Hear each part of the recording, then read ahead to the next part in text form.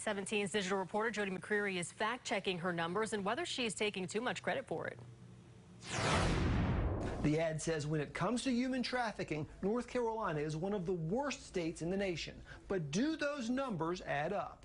In the ad, Senate candidate Cheri Beasley says traffickers have taken advantage of our highways, turning our state into one of the worst places in America for this horrific crime. She says North Carolina is in the top 10 for human trafficking reports. And that's true. In 2020, the National Human Trafficking Hotline ranked us 9th with 260 cases. But the states with the most cases also have the most people. And on a per capita basis, we rank 33rd.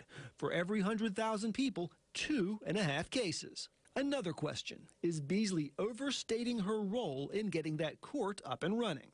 I put that question to the one person who would know best, District Court Judge Toni King. She's the one who runs the court in Cumberland County.